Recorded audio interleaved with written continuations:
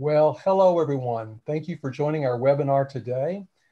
You're joining a Marion County Environmental Services webinar because we have had to come up with some creative ways to communicate with our community through a series of online events and webinars to help people stay informed of solid waste issues and updates. Our topics have been as diverse as climate change and materials management to recycling, and in this particular one, about repair. To find out where the next event will be taking place or to view previous recordings, you can just click on mcrecycles.net and go to virtual links and you'll get there. But for right now, here we are talking about Repair Revolution, this newest book that just came out by two authors that are joining us today, John Wackman and Elizabeth Knight, who combined together their forces to create this wonderful book, which we'll talk about repair fairs and a lot of other things. And I would like to give you just a brief introduction to both of these folks who have amazing bios. I'll start with John, who lives in Kingston, New York.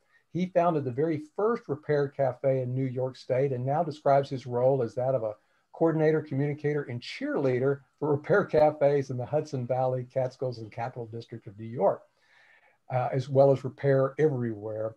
And prior to that, he was a writer and TV producer for over three decades, including work with the National Public Television and several cable networks. So John, you've been a busy fellow. Elizabeth Knight is also the author of, she's also the author of 4 books. She is this is interesting, a tea and entertaining expert and the former tea, I'm gonna mispronounce this again because we don't speak French in Arkansas, sommelier for the St. Regis Hotel, where she was a frequent guest on nationwide TV and radio programs. Well, yeah, who doesn't want to talk to the sommelier for tea? And she's also been a marketing manager for some very large national brands, but somewhere along the way, she shifted her life to become a sustainability activist and community organizer. And so the two, oh my gosh, synergy here. That's what I'm thinking. That's what brought us together. Yeah, so thank you both for joining us today and wanting to talk about your book and all this stuff. So I'm gonna throw you a question, and so I'll give this first to Elizabeth. Okay. So okay. You'll be our Helen Thomas. Who's got the first question from the president. So I'll pretend. No, I'm not going to pretend. So why is repair important? Tell us. Get us started on that, Elizabeth. The short answer is because the resources we have are limited. We can't keep making things, using them once, throwing them away because we either can't be bothered or don't know how to repair something. We've had a whole generation, at least, who doesn't even know the notion of repair or reuse, and we can't continue that way. Okay. John, you want to add to that? Yeah, sure. And you know, what we're learning through this is we're learning how to be more than consumers. We're learning how to be fixers, and we're starting to fix our world. And that is a very important transformation of our culture. And these repair cafes, you know, one thing that we want to make sure everyone knows is, yes, there are repair cafes, but you there have your repair fair and share, which we think is just a marvelous idea. There are Fixit Clinics, there are repair hubs and repair labs. My goodness, in Chicago, there's something called the Community Glue Workshop. But we are all doing the same thing. We are giving our fellow citizens the opportunity to repair things rather than always throwing away or buying new. This is a really important choice to have. Yes. And also tool libraries, as someone pointed out in the book, that the average drill is used for 13 times in its life, and you don't need the drill, you need the hole. So you don't have to buy the equipment. You can check it out of a library there across the country, just as you would check out a book. Yeah, and I think we're going to get into some of those options, and so that's a great point, Elizabeth, because there are so many ways to avoid buying something that you don't need because you're not going to use it very often. And so I think that for me, wants to get into that idea of, when in my world, we talk about the 3 R's. We talk about reduce, reuse, and recycle. And recycling being the one we give the most airtime to, because everybody does it at some level. and they feel good about it. But the reality is, it's reduce and reuse are really the key to cutting greenhouse gases, reducing pollution and environmental contamination. And there's so many things based around it. Yeah. And so when we talk about that, in order to keep items to be able to be reused, repair is an essential feature of that, right? In order to keep those items going. And I want to go to this next slide that I put on here, looking at the differences between when somebody's buying as an owner of something versus a consumer. And some of the items some of the things that we come up against when we're talking about the 3 R's is when people buy for those items on the left as an owner, that you're something you want to keep for a long term. These are the characteristics you're looking for. Something that is going to be durable, it's going to be long lasting, and hopefully you can repair it if it breaks. I know, for example, even if she's got a water bottle in that picture, I'm thinking, well, those hydro flasks, they have one thing that's kind of a feature I've found that sometimes is their downfall is the caps might break. So, but the company then will, instead of you having to get a whole new water bottle, the company there will either repair it or they will replace it for you so that your water bottle continues. Because that plastics piece is an easy one enough to fix or to replace, but that whole metal piece that's to the bottom is expensive, and it's a key metal. Whereas, hey, Alan, I wanted to say a note about this illustration. This is in our book, but it was created by, you'll see at the lower left, it says PLAN, P-L-A-N. That stands for Post Landfill Action Network. The significant thing here is this is college students. It was started at the University of New Hampshire. It is now active on more than 80 campuses across the country and then also around the world. And so it's really great that this generation is more than taking an interest, they're taking action. Yeah, absolutely. And so I'm glad you point out this is from your book, because there was another one in your book, this one. Mm-hmm. Oh, yes. One of you guys want to take that one? John found that image, which is terrific. Let John take that one. Okay. Well, this is, here we have the 3 systems of how we deal with the resources in our world. And the one on the left is your linear.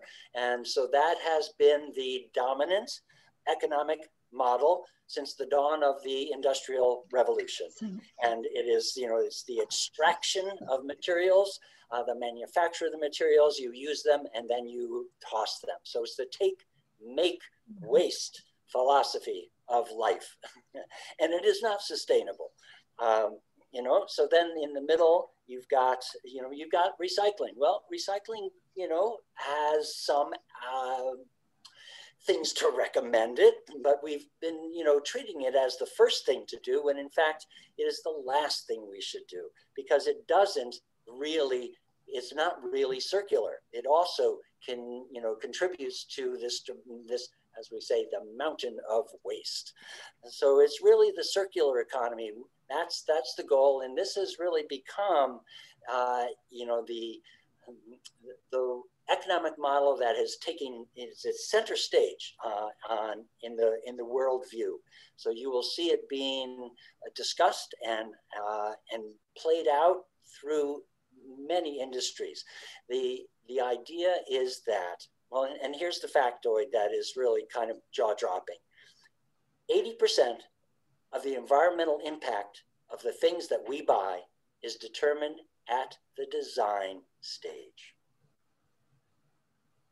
Yeah, that's a big one, right? Yeah, it's a big one. So that's where we get into that circular economy. So and gives me an opportunity to toss out the fact that extended producer responsibility is another avenue that we can use but through legislation, which is to force the manufacturers to be responsible for their products, so that if they make it, they need to, at the end of life, they need to find something to do with it. And hopefully they would design it in a way that it could be quickly put back into the economy versus just landfilled. And I think if they were economically in charge of that, then they would do better. Yeah. So that's what extended producer responsibility is all about. Yeah, there's a very interesting study, social marketing study done at Boston University.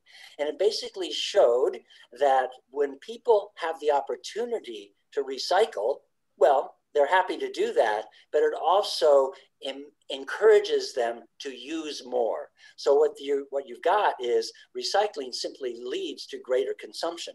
And that's not going to help us in the long term. Correct. So let's get to what what our main subject is here today, because everything we're going to talk about fits in with everything we've talked about so far.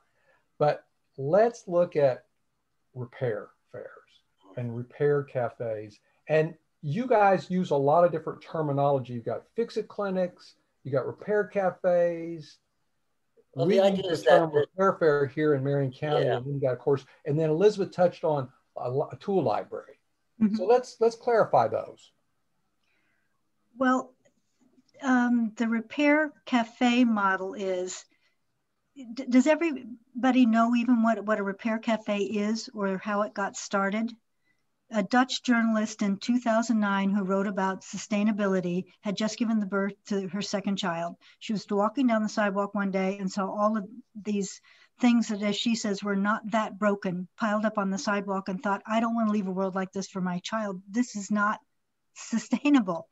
So she talked to a friend who had a movie theater and asked if she could hold a pop-up repair event in the lobby of the movie theater. And she reached out to the community to find people who knew how to fix things. And she said, these were the people who, given the way we just consume, buy stuff, and as you said, toss it, they weren't valued. They weren't even noticed. So she created the Repair Cafe as a place, a community meeting place, free, where people could bring things in and have a coach sit with them and work with them to repair it in hopes that the people would learn to do it themselves. At a Fixit Clinic is a similar movement, and John can tell you more about that with Peter Mui. Well, the fact is that there's nothing proprietary about getting a group of people together in your community to fix stuff. And you can call it whatever you want. And there's a great commonality among all of these, iterations of community repair. Peter Mui, who's down in the Bay Area, started the Fixit Clinics nationwide, and they are mostly focused on electronic products, and they are very adamant about the idea when you bring your product, you're going to learn how to fix it too. And I would say, in our world, in Elizabeth and my world, we are happy to have people come. And the important thing to know is that none of these are drop-off services. That is not part of the deal. You bring your item and you sit down across the table with the person who's going to give it their attention. And this might be, mechanical, electrical, electronic. Important to know that clothing and textiles are a very, popular part of this picture as well. And so fixing, repairing, and mending. And so you've brought your item, you're going to sit down and you're going to tell the story of that item. Why does it have meaning? What is it not doing that it's supposed to be doing? And when you start to tell that story, that really is the beginning of repair. And often beginning repair begins with people who did this as kids. We found that many of the people we call repair coaches were like Michelle, who runs the one in Green Austining, who wrote, we sent out a questionnaire when we were getting ready to write the book to the organizers to share with the volunteers. She said when she was a kid, she used to sit underneath the dining room table with a screwdriver in her hand during dinner to try to take things apart. And for many of the coaches, like in the photo where it says kids take apart table, many of those coaches also had that same sense of problem solving and that taking things apart and learning how they work was fun. And the man who runs the kids take it apart table in Warwick, New York, he does it with his two sons. That's his youngest, his 6-year-old now, Eli, and his 8-year-old. And the mom who volunteers to do the sewing repairs is one of our sewists. So the kids never resent having to come to the repair cafe, that they think that's fun. And Jim has a whole list of things about what kinds of items are safe for kids to take apart. He takes the plug out. We have little tiny screwdrivers. It's not just playtime. Jim walks them through about the proper way to hold the tool. He tells them what it is that they're looking at and how it works and what kinds of things. We had a woman bring in a hairdryer one time, and the description of it was, well, when I turn it on, it smokes and it smells bad. And the repair coach she'd taken it to said, you know, this one's done and gone. And she said, okay, where's the recycle bin? And he said, no, take it to the kids, take it apart table and ask Jim if that's safe for the kids to work on. And she said, you know, this is what she called it was the reuse PlayStation. Mm-hmm. And that's a great tip there, Elizabeth, because we've never set up a something like this at any of our repair fairs. And I love that idea of having a place for kids to tinker. Oh yeah, it's really popular. I mean, grandparents bring their grandkids to Repair Cafe just for that. And here's the thing is that when you talk to kids these days, a lot of them do not even realize that things can be repaired. Yes. What they know of the world is that when something breaks, you throw it away and get a new one. So this whole idea that repair is possible is it's kind of a revelation. And what it does is it takes repair and puts it into the learning context. We think that's really important. We have a whole, emphasis, and you'll see this in the book, on a repair in the classroom. There is so much that kids can learn from that. One teacher, Mr. Whitney, Michael Whitney, there was in his school, they had a week where the teachers could create unusual sort of experiences for their students. And so what he did is he created Mr. Whitney's Fixit Club. And so he gathered the kids together who were interested in this, and they roamed the school and found things within the school building that needed to be repaired. They also invited their friends to bring things from home. At the end of that week, they had repaired more than 100 items. They had a big assembly of the entire school. They showed off what they had repaired. And then out of that came a weekly after school club that several years later is still going. The kids just, it is a tremendous learning opportunity. I love that. Michael had said that this had originally been done with the really young kids at school. And at the end of the first presentation at the assembly, the older kids wanted to do it. And now they have the club that meets once a week all throughout the school year. Yeah, and here's the dynamic. Michael says that I fix things so that people will tell a story about how they were fixed. Excellent. That is the way it travels. So when somebody comes to a repair fair, I want to think about when we, for example, the ones we have, and this seems like the same areas when you talked about in your book. Here's some of the items that would be available to be repaired at that. And not all of the repair fairs that we did offered all of these. So you guys want to talk about that? Elizabeth, you want to get started thinking sure. about why these items would be ones that would be most likely, or whatever other things you might add? Well, the most likely is under small appliances. We found that across the country, the most popular item brought in for repair over and over again is at one of our coaches. It's lots, in all caps, of ugly lamps.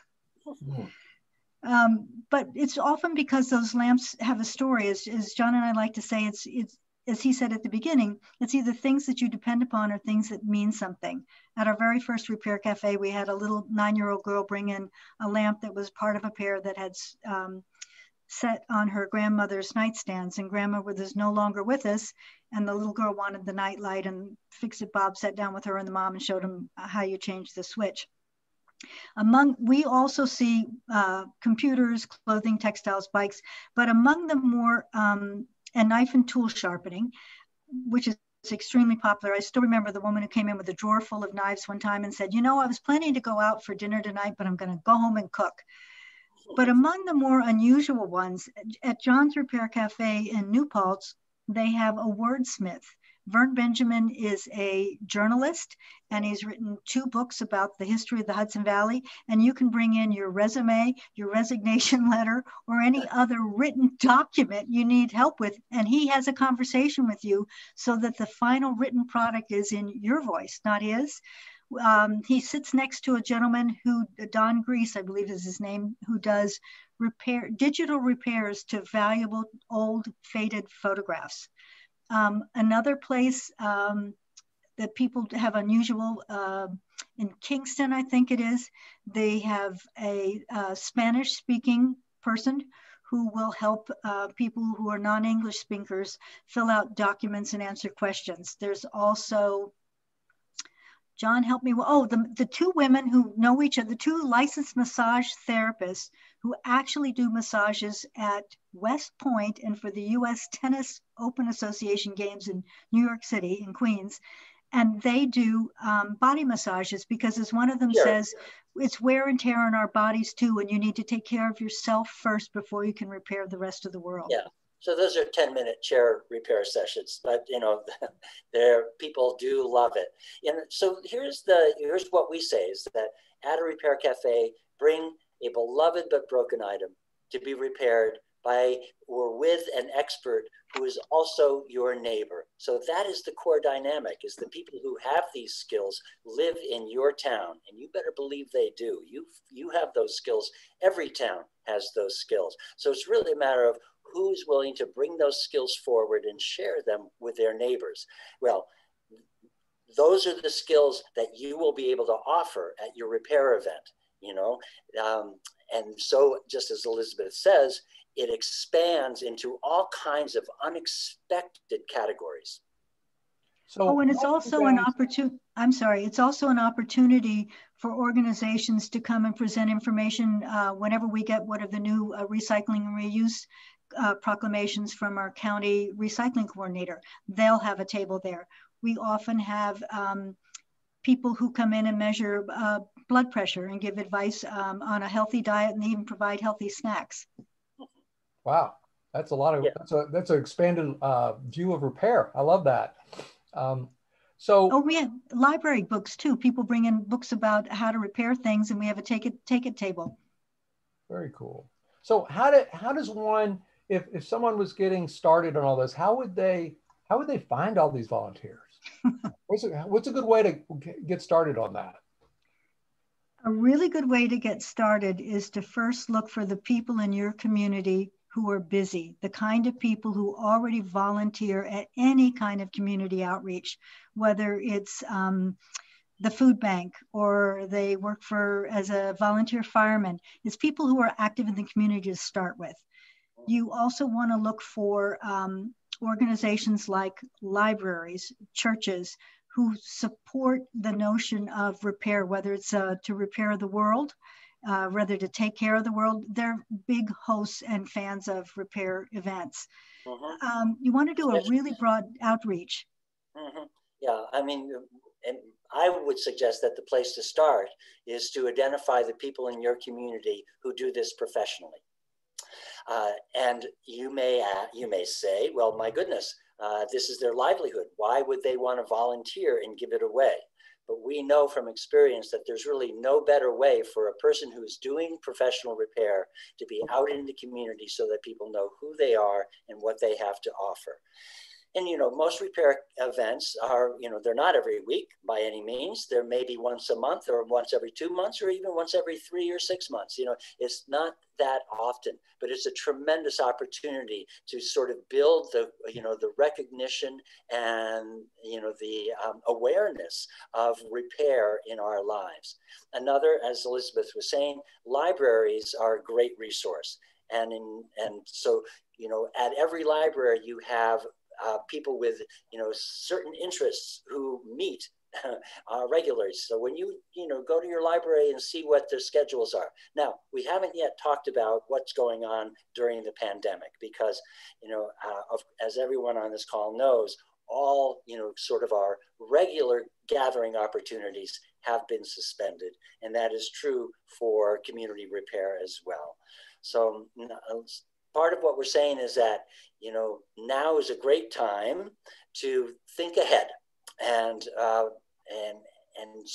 determine who within your community can you partner with to make community repair initiative, you know, happen in your town. Libraries are tremendous partners. Librarians have been champions of community repair. And why is that? Well, it is hands-on learning. It is intergenerational. It brings people to the library who may not have been there in a while. All the things that librarians love. So the American Library Association has been a tremendous proponent of community repair. And I started my repair cafe and I was fairly new to the community. So I went to the reference desk at my local library and said, I need somebody who knows how to do wooden repairs. What do you suggest? And sure enough, somebody said, call the Historical Society and ask for so-and-so. And he volunteered to work with us, Ed. Yeah, it really is the impulse that is at the heart of this, is that in every community, there are people who have these skills. They have this know-how. There's an insight that you can trace back to Aristotle, that one of the greatest sources of human enjoyment is being able to enact your knowledge, to be able to show people, to share it. That is deeply gratifying for people. And, you know, this whole subject of troubleshooting, you know, troubleshooting to many people is simply an irresistible proposition. And you never know what you're going to get. We have one of the women who's one of our sewists. If you're not familiar with the term, I wasn't. This is the new one. You don't call ladies who sew seamstresses anymore. It's a combination of the word sew and artist. One of them had a retirement business, get this, of when you've inherited a fur coat that you don't want for whatever reason, you can take it to Joan and she will make a custom teddy bear out of the fur. And she'll cut out the lining to make a little scarf, the lining with the person's monogram as a scarf. And then she'll suggest that you donate the leftover fur to the Humane Society to line the cages for the animals that they bring in. Yeah. Wow. So, Alan, we have a whole chapter, and the title of the chapter is, how do I get one of these in my town? Right? So that's the thought. How do I get one of these in my town? And that, in fact, is the question that we get asked all the time. People will come to a repair cafe from some town, you know, a few miles away, and they'll say, oh my gosh, this is so cool. How do we get one of these in my town? Well, of course, the answer is they have to be homegrown, you know, and every repair, you know, fair or repair cafe or Fixit Clinic is a product of each community. But, you know, our book really walks you through it. Our book is full of really surprising things. You know, if you were picking up a book about repair, we have loaded this book with things that you might not expect. And I was just going to point that out, John, because your book really does point out how to everything about it. I mean, it really does walk people through the stages.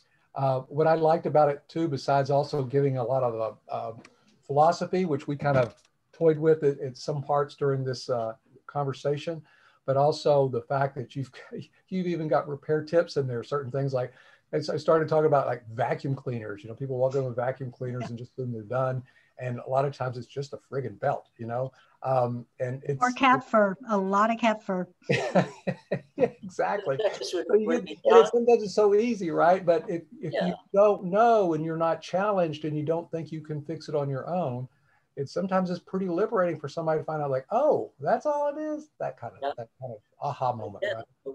What is at the center of this? What is at the heart of this? Is that when we take up, you know, when we consider the act of repairing, we're really talking about the ethics and the practice of care.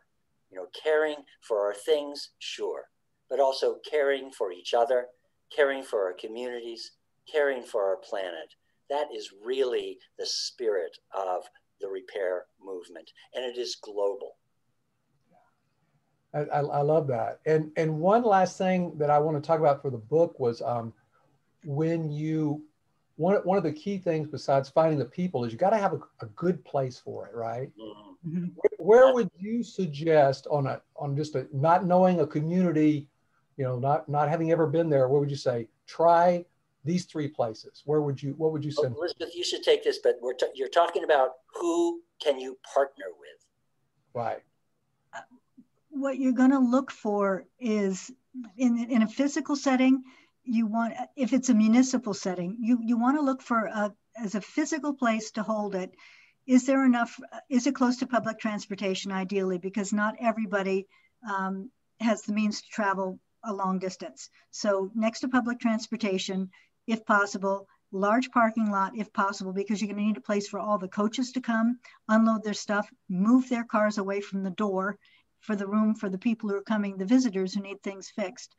You're going to want ideally a place that's all on one level with more than one bathroom. It's great if it has a kitchen, but you've got to have running water. You need to have a lot of natural light, and you need a lot of electrical outlets for sewing machines and other small repair tools. But in terms of partners, houses of worship, because they've already got the mindset that we as individuals are responsible for the care of the earth, that it's a gift, it's a finite gift. So you need a partner with that kind of thinking. Many of them are held in school gyms, and you've got the advantage there of the school's outreach department will help you promote your repair cafe. It's also a really good place to get kids who need community service hours to come volunteer for a repair cafe. Mine is held in the senior center of the town hall complex, so we don't have to pay rent for the space. You want a place where the people who are offering you the space understand the benefits that having a repair cafe is going to bring to their community and also to the larger community. Does that make sense?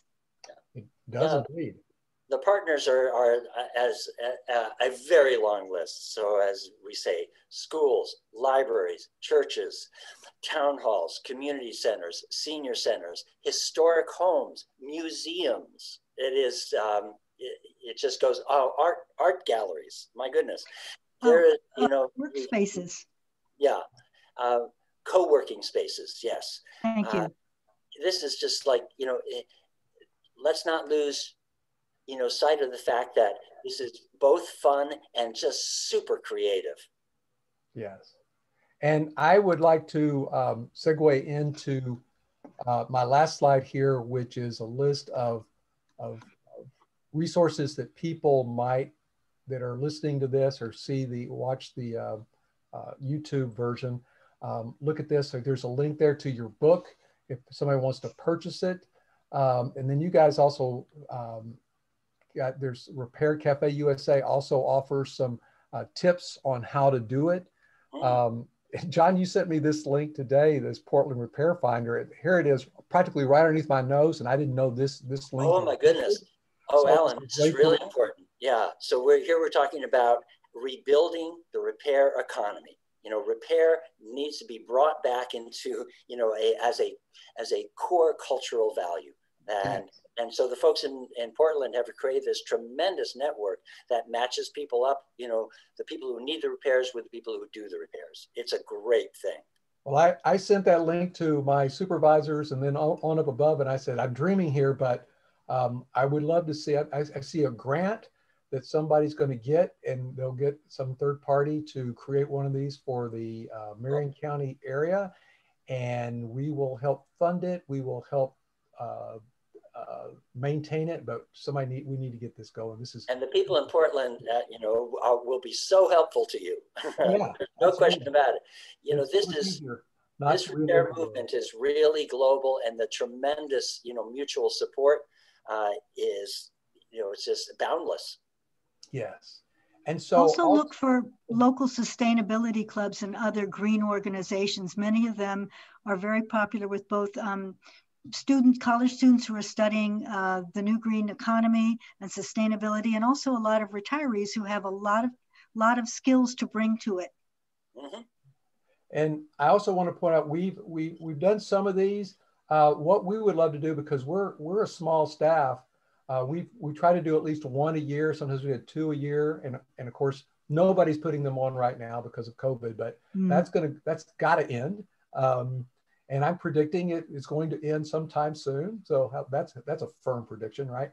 And then we've got some ideas there on our website, not nearly as extensive as it is elsewhere, but we do have a list of the volunteers that we've had. we've got some ideas too that can help you get started. Because what we really want to do is we want people in these other communities. We kind of had these mostly in Salem, but I'd love to see this start taking on in all the other communities of any size in Marion County, and wherever. I mean, we've got people tuned in here today, John Elizabeth, all the way over to Hawaii. Wow. And so aloha, folks. There's a repair cafe in Honolulu. Yeah, there you and go. A tool library in Honolulu as well.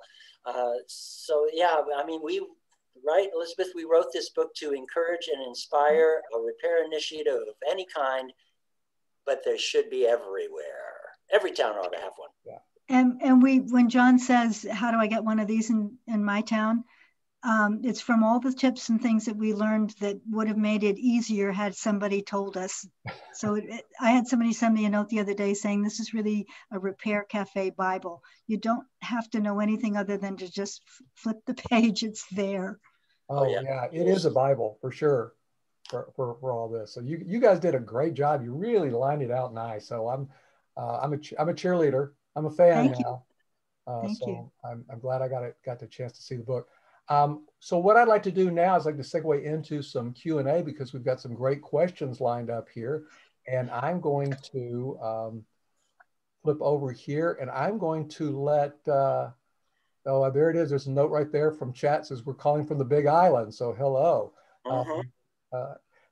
Rachel, are you there? I am. Okay, Rachel, you got some questions for us? I'm asking everybody if they want to start putting in their questions now. But the first one we do have is there a tool lending library in Salem? Well, I'll go ahead and take that one because there isn't yet. And the Salem City Library has wanted to do this for some time, but they're going through the seismic upgrade. And so they've just said, we can't take anything on until we're back in the building. So they're at a temporary building right now. That's supposed to all end sometime this spring. And so once they're back in their building, they're looking to get a grant from the Department of Environmental Quality to get funding to start their own library of things. So, yeah. And tool libraries, I just want to say, tool libraries are typically started by millennials, 20-somethings, 30-somethings. That's where the energy behind tool libraries is. Okay. All right. And we have a great question from Sharon. Where do you get the parts to repair things? Do you save parts for each event? Yes, we do save parts. It's a good idea for each repair organization to appoint one person who's responsible for, say, the parts for the lamp supply box, the plugs, the switches, the rest of it. That person keeps track of what we need. That person stores the materials at home. And in our case, it's Fixit Bob. Fixit Bob also charges people. He puts all the parts in, everything's in its own little Ziploc bag. And if the person needs a lamp part and doesn't have it, we can say, you can go down the street, the hardware store, ask them to give you the XYZ, or if you want to buy it here and we have it, we charge the visitor exactly what it costs us to have it. Many people will also bring in something that they think is the missing replacement, but they don't know enough to know that it's the correct thing. Yeah. So we have a budget for lamp supply parts. We have donation jars out saying the repair cafe and everything that we're doing is free, but we do have expenses. We don't have to pay rent, but we do have to get flyers printed. And John can tell you, Peter Mui said that you need to be really need to take care of your coaches to make sure they have a good time, and you need to make sure they've got good pizza for lunch. That's true. It usually costs us about $80 for pizza. Yeah. Those are the two major expenses. Our bike repairs, one of the coaches owned his own bike repair shop for 49 years. So he tells us what are the basic parts we need to stock, and he brings those in. John, do you want to add to that? Well, simply to say that you would probably be surprised at how few repairs actually require parts. True. Most repairs, a connection has been lost, and in many cases, the repair is simply cleaning. That or the bulb's dead for the lamp. Okay. What else you got, Rachel? Okay, now they're coming in. Wonderful. So from Kate, any ideas on what we can do now to encourage repair while we are in lockdown? John can tell you about that. Yeah, they're starting back in the spring. There have been a lot of efforts around the world to have virtual repair events on Zoom. So these have gotten better and better. And the next one is this Sunday. It is coming from Sweden, is originating in Sweden. And so we call this Global Fixers. And you can find out information and get in, register to bring an item, or if you are on the fixing side of things, you can register to be a repair coach. When you go to a virtual repair event, it's a Zoom. You see a big gallery of people from around the world. I participated in a bunch of these. They are really fun. They are very interesting, and they've been getting more and more successful because Zoom, you can go to breakout rooms.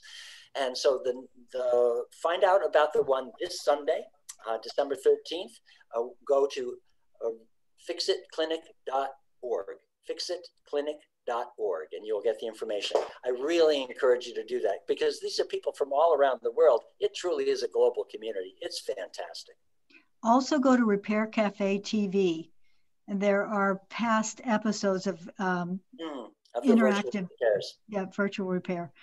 If you guys think of new ones in the next 24 hours, other ones that you thought of after this is over, would you send them to me? And I will send out that list when I give everybody the link for the YouTube video. So I can share that with everybody. Great. Yeah. You guys have got a lot of resources. Okay, Rachel? All right, our next one is from Monica, and we kind of touched a little bit on this around making sure our volunteers are well fed. Even though everyone is volunteering, what do you need a budget for, and how would you go about raising those kinds of funds? Well, the budget is mainly for those small scale parts, for the printing of flyers, unless you can get a sponsor who's willing to do that for you. There's not much that you need the overhead for. And we put out, as I said, a donation jar with the sign that says, if you can support some of the expenses, we would appreciate it. We also have the cafe where there's food and snacks and you can put in a donation jar there. We've been able to run our cafe with just the cash that comes in that day. Oh my goodness, people are so generous. They're so grateful. I mean, the level of gratification is so high on both sides of the table. The guys and gals who do the repairs, the people who bring their items to be repaired. It's really just, a lot of stuff gets fixed. People leave very happy. And we often get parts from things. One of our repair coaches fixes bicycles even when the repair cafe is not in session. We're asked by the mayor to contact the police department because there are so many abandoned bikes. Rich drives around town, goes to the police department, collects them up, scavenges the parts from that in order to be able to repair bikes at the repair cafe. Yeah. So it's part of it's just kind of keeping the stuff out of the landfill. Yeah, and I saw, Alan, on your flyers, you have a partnership with the Restore, and I saw it come through the chat, partnering with Habitat for Humanity. Those are your natural partners. It's really terrific. Yeah. Some repair cafes also have relationships with local hardware stores who will donate either the actual tools or a discounted version of buying the tools. A number of our repair coaches, one of them, it's how they're connected in business. One of them works for a company that manufactures signs. He makes our banners and the company writes it off. Another one, they print the flyers.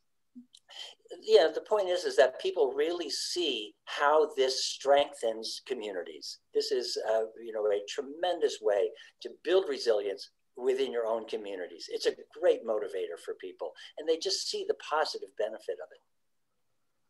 Okay, Rachel. All right. This one is from Daniel.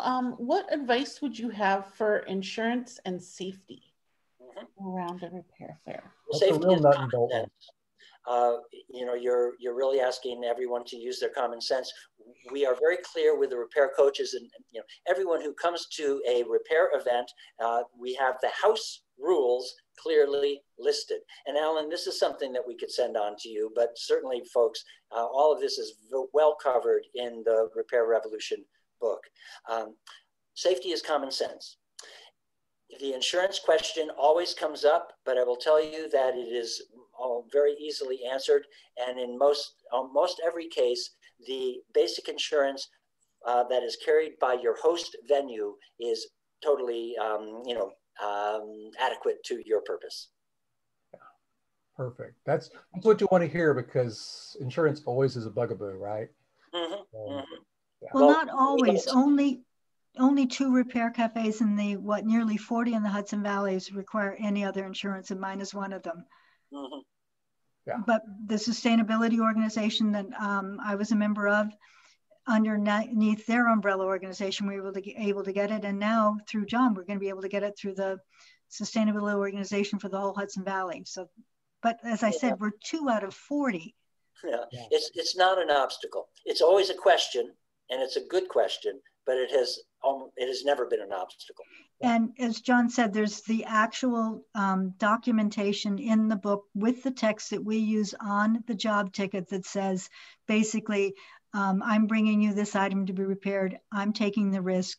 I can't, this is on me. I've chosen it. And we have to reinforce with the coaches before every repair cafe, remember, don't work on anything until somebody has signed the waiver. But we've never had a problem. So Daniel, this is for you. Since you've heard that the insurance is not an issue, we expect a repair cafe down in Corvallis there where you are. So we're looking forward to it. Yeah. Yeah, it's not a heavy lift. And, as in anything, gather a group of friends who enjoy working together, who are creative, who will make this fun. And I guarantee, as much as I can guarantee, you will be glad you did. What else we got, Rachel? Okay, so we have from Cindy, and this is a great question. I think, Alan, you and I have kind of heard this too when talking about repair fairs and tool libraries and libraries of things. In regards to a tool library, how are people prevented from keeping the tool? Is there a refundable deposit? Well, I would say go to, I know Robin in the chat said that there's a tool library in Eugene. Simply, search Eugene Tool Library and you will see how they run it, what their policies are, what their rules are. It's pretty straightforward.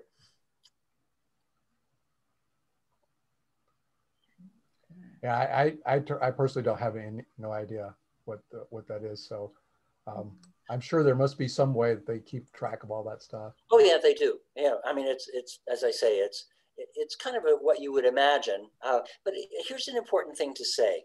All of this builds trust within a community. And that is, that can't be underestimated as a core value to this. When we talk about community repair, which includes tool libraries, these are ways of building trust within your community. And Lord knows what a wonderful thing that is. Yeah. And I would add, if you're really in deep contact with all the things your local library can do, I mean, anything from, group reading book packs to ukuleles to, Yes. energy meters can get checked out through most regular library systems. Yes. So those are things beyond books. And in the same way, we kind of have that system that people check out books and bring them back. So. And really, think of it, libraries are the original, shared economy. I mentioned earlier that the American Library Association is a tremendous champion and supporter of all of the things we're talking about today. Rachel, do we have any more questions? I think maybe one that you could maybe elaborate on a little bit more than Alan, because I wasn't around for this repair fair. Talking about you touched about partnering with Habitat for Humanity, and can you talk a little bit about how we've used that before in one of the repair fairs? Mm-hmm. How we use that in one of the repair fairs? Yeah, well, the partnership with the Restore, Alan. Oh, okay, yeah. We had, one of the great things with the partnership was there, we were also, it also helped us with gaining a couple of fixers because they had so many volunteers. that are very knowledgeable in that kind of thing. And then also there was you know, obviously when you think about what's the materials that are there, those were available too for either free or just negligible cost, because if somebody needed a washer or, you know, a screw or something like that, it was all there because, you know, it's a habitat restore and they're well stocked. So that was a real benefit for having it there. Plus they gave us the space and it was all, you know, it was all free, and it was with welcoming arms, and that was a plus. So it's also a place that it's great PR for them, because a lot of those people who came to that repair fair, they had never been there before. Yeah. And so it was an opportunity for them to walk through. They had to walk through the habitat restore. We set it up that way on purpose, as opposed to coming through the back door, which where it was actually set up. It would have been easier, but that way they got to see what there was available in that store and learn that, hey, I can save a ton of money and keep stuff out of the landfill. And there again, that's the attribute of a good partnership, right? And a partnership, both sides, you know, both participants need to see value in what you're doing. Yeah, absolutely.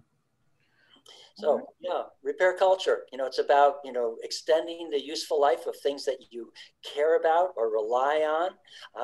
It's about feeding your curiosity about the way things work. It's about using tools and using your hands. It's about acknowledging and honoring and passing on this kind of knowledge. You know, it's sharing skills, reducing waste, making friends. And I'd like to take a minute just to read you. One of my volunteers is a 13-year-old boy who needed a community service hours through his Catholic church. 13. I asked him, you know, what did he think of this experience? Because he was getting to be a regular. And he said, and I quote, "It's nice to know that with the news saying so many sad and depressing stories, there's a place where there are people who are willing to help you, no matter who you are, for no other reason than to help you in the best way possible. It gives me hope." A kid. It's just humbling. Yeah, that's great. That's a great image. Well, Elizabeth, thank you so much. John, thank you so much. It's a great book. If you folks that are out there are interested, I would strongly encourage you to find a way to get a copy. Because it'll be a great resource to you and your community. Especially if you decide you want to take starting one up around, and you're looking for like, well, how do I get started here? It's all there. Again, there's repair tips in there, and the philosophy, it's all there. It's very comprehensive. And so I would strongly encourage it. If you're in the Marion County area, if you've got questions, you can come to us at Environmental Services. We've got a connection. We've got the email address on the resources there, and there's a lot of resources out there to find throughout wherever you are. So, and I love the idea that if somebody could actually participate in a repair event coming out of Sweden, because most of us are not going to be going to Sweden in the next few months. So there you have it. Yeah. Alan, I just want to say quickly, I saw in the chat somebody was asking about how do you sort of profile the coaches and what you need from one. We have a whole letter for a prospective coach that says these are the things that we're looking for. Technical skills are great, but it's a good communicator, and not being frustrated if you don't have the time or the parts you need to fix it. But all that's profiled in one of the letters in the appendix also. Yeah. Again, it's a one-stop shopping in that book. By golly. Hey, thank you guys so much. I appreciate you taking your time today. This has been a Marion County Environmental Services virtual event. And thank you all for participating today. And with that, I'm going to stop the recording. Thank you all. It's been a pleasure. Thank you.